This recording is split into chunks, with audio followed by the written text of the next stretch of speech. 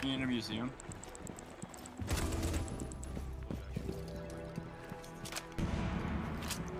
I might have dropped touch.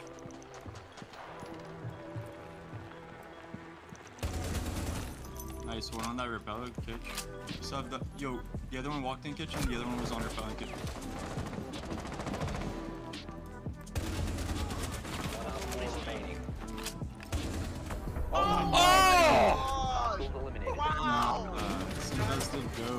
What's up, guys? SenVale here, and today we're going to be doing an operator guide on how to play Frost. We're going to be talking all about Frost's loadout, utility, how to actually place your Frost mats, where to place them, how to most effectively play Frost, secure your trap kills, and how to just overall excel and rank up while playing Frost. Let's get to it.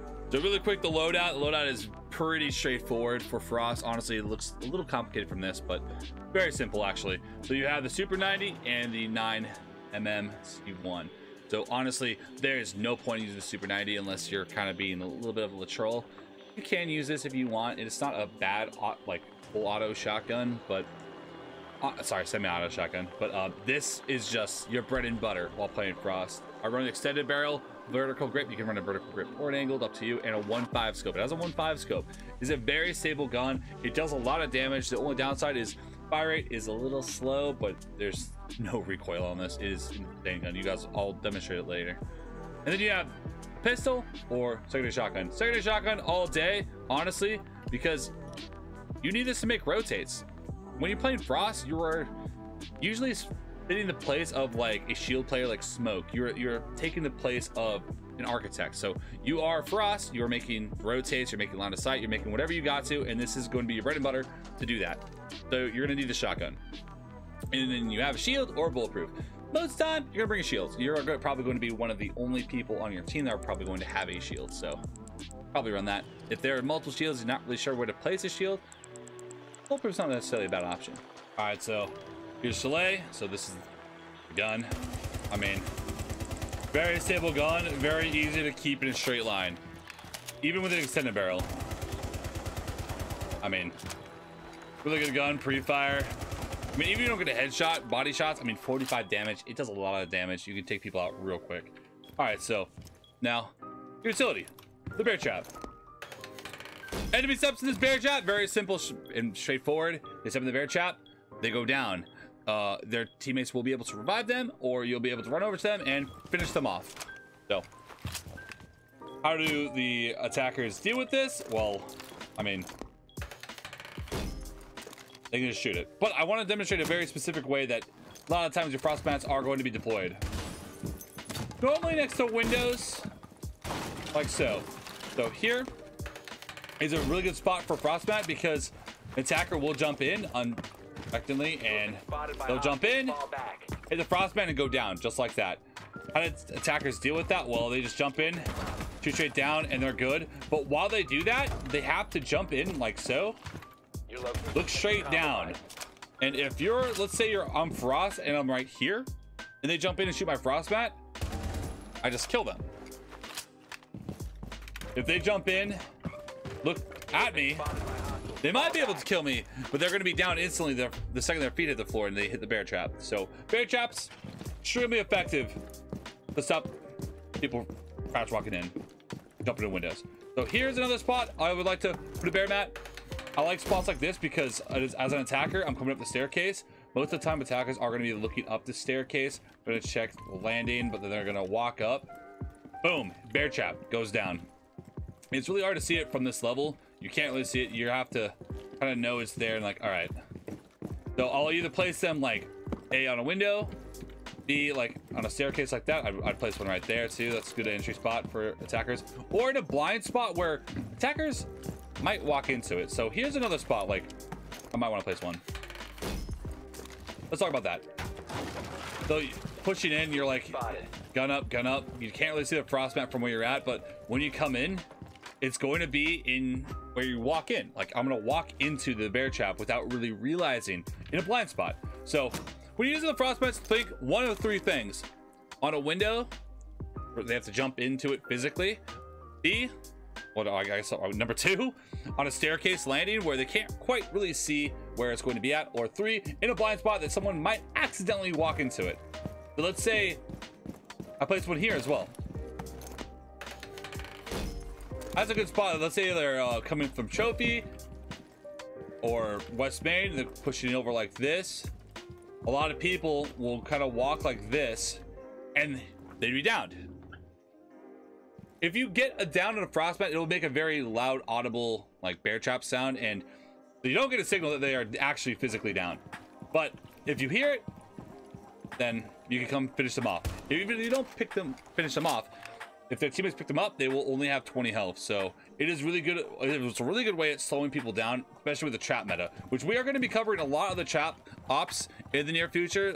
The Legion, the Capkin, the Frost, maybe some Thorn too. So Frost is a key part of all of that. So a normal round is Frost. I will be focused. I'm not going to be looking for drones at all. I'm going to be focused primarily on my Frost mats, as well as making rotates that we need, or lines of sight. We also have a shield, so if there's another shotgun player, it will be awesome to like get them to help you, because you do have a lot of setup as Frost, so you have to be quick with this. You can't be going AFK during prep. And I'm placing a Frost mat here, maybe one right there for the hop-ins, and then I'd probably place one.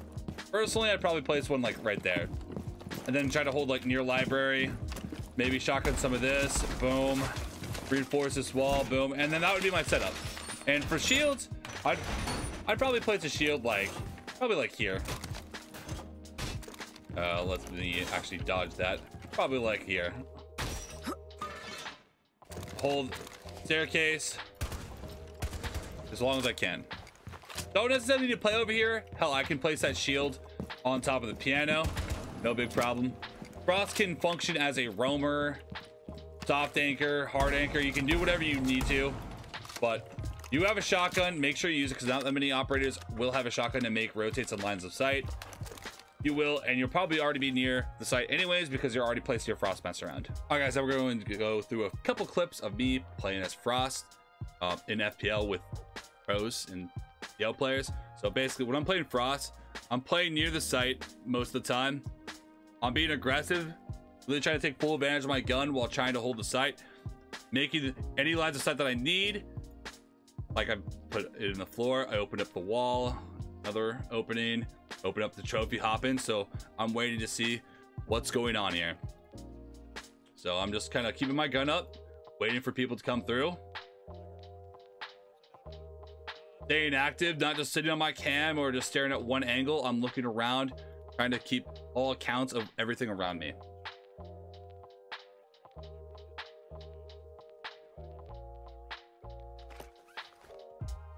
Guy jumps in, we take him out. I hear a call that one is in West Main. So remember, this gun is a beast. So don't be afraid to shoot where you think the enemy might be, because you never know what shot you're gonna hit. Yep. All right, now we're gonna break down the clip you guys saw at the start of the video. So we're gonna talk about it as we go through what was running through my head in this situation, because a lot of times you guys are going to be left in a situation like a 1v5, 1v4, 1vx, or whatever it's going to be, and we're gonna tell you guys how to come out on top, especially while playing Frost. So Frost, especially when I'm down man count, I'm going to pre-fire my ass off, especially to just get that first guy, to get everybody kind of panicking. Pre-firing like crazy to take out that first guy. I listen behind me. I don't hear anybody quite right behind me. So instantly I try to run into the hallway to try to catch someone that might be trying to run in on me. You catch one. And the biggest thing about while you're in a 1vx situation, 1vx is 1v however many, is get one, kill one, and move, because they're going to call out your exact position. You don't want them to know exactly where you're at. So I kill them there instead of running back into sight where they know I'm going to be. I try to be a little bit more slick and kind of rotate around to try to catch them, another one off guard that might be coming through that cafe area. And we do, we had no idea what was there. We take him out, and now it's a 1v2 again. There's probably someone where that jackal was, and there's obviously another one in there with nomads already all the way through that room like that. So I start to look over here. I get shot in the back, so I know there's one at the cafe side. but I heard there was one on Repel, so I figured it was a guy that was on Repel still. So I'm like, okay, there's one walking in. I get a call that he's walking into cafe, so I'm like, oh, I'm gonna run into the hallway. Well, once on Repel, mag dumping, so I know I can rotate around, take this guy out, because the guy on Repel is reloading. So we take that guy out, and this guy's still in the window, and like I said, this gun is a beast. Take him out. All right, guys, that is it for how to play Frost. So again, as your role is Frost, you can play however you want. Honestly, I tend to play a very soft roamer kind of position, basically being a room or two away from the site while playing aggressive wherever I need to be, because this gun is great. I like to really take full advantage of having this gun, especially with the 1.5 scope. Pre-fired as much as possible. You have 35 shots. It shoots really slow, so you can really pre-fire out. And if you're hitting them anywhere, they're going down pretty quickly, especially because attackers aren't really going to have your position down to a T. So you can pre-fire where the attackers are going to come from. And if it hits them anywhere, they're taking a lot of damage. When you're setting up, really make sure that you're making lines of sight and rotates that your team is going to need. Don't be AFK and prep. You are going to be one of the operators, if not probably only the operator most of the time on the defense, that is going to be able to make lines of sight and rotates and whatever you need for different maps like Clubhouse. I mean, you need a lot of lines of sight, like in the garage. You need the rotates. I mean, there's not going to be that many ops that are going to be able to make the rotates, other than like an op like smoke or whatever. Be quick with your frost mats. Don't place your frost mats too. My biggest suggestion on how to use the frost mats is don't place them too early in prep, because they will drone them out most of the time. Place them, like start shotgunning rotates and lines of sight, and then start placing your frost mats around, so they don't quite know where they're all at. And after you place a frost mat there, don't place the same frost mat every single round in the same spot. Chances are it probably won't work a second or a third time. So mix it up, put them in different windows, put them in different doors, because honestly the biggest thing about frost mats is that it slows attackers down. If they know they have a frost, if they know they have a capkin, etc., the attackers are going to be a lot slower and not going to catch you quite off guard.